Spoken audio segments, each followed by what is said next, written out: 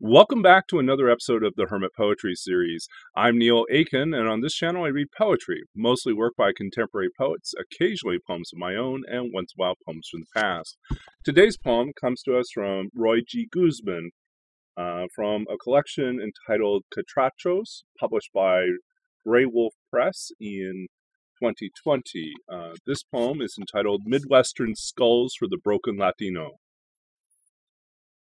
People who crave the jaw and not the fox's gentle tail, his landmine of teeth, a temporary exit for those who yearn to return to the coyote's tent to reclaim their belongings, the chopped head, the neck before it was plucked from the rest of the body like a hen's for dinner, antique shops for raccoons' clawed feet, a necklace for women in labor. After the snow melts, the dead return to their natural habitats, eyes barely shut under the charcoal, whiskers trapped in the pine cones. Some secrets are better rolled into the mouths of strangers while they sleep. A father can make up suffering seasons, leave in the afternoon, then sneak in through a windowless frame, though these too can be called winter and fall, and held by a child's contemptuous hands in a garden where only the wind can be torn from branches. Did they really mean to leave us shipwrecked, those sailors who recognize flesh, but not what flesh can camouflage?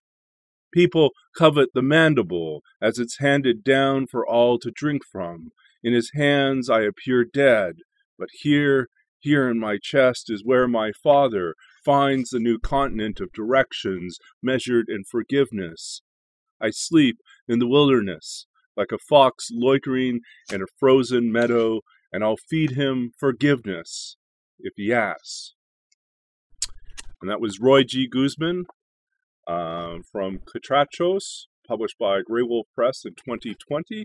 If you enjoyed this reading and this poem, please do check out the description of the video for more information about Roy G. Guzmán and more information about the book, Catrachos, and where to purchase that from Graywolf Press. You can also find a list of other projects and series I'm currently working on.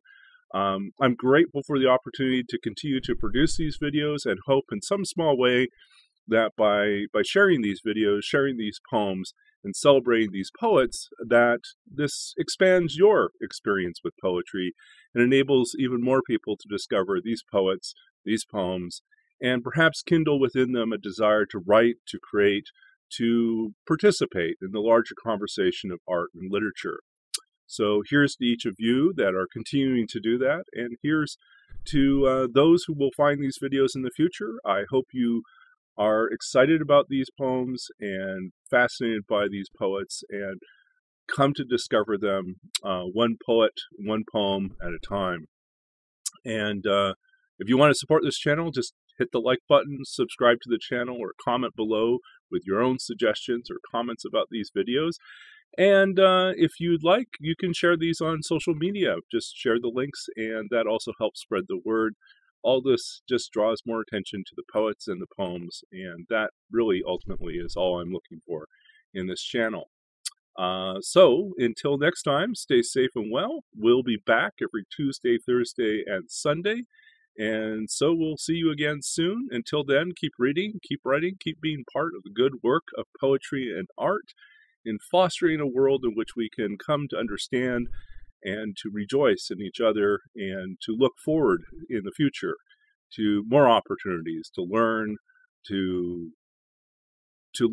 draw, to become closer, I think, as a human family, one experience at a time, one creative expression at a time, and whether that's through shared grief or shared discovery or shared wonder, that we can accomplish that. So we'll see you again soon. Take care, and goodbye.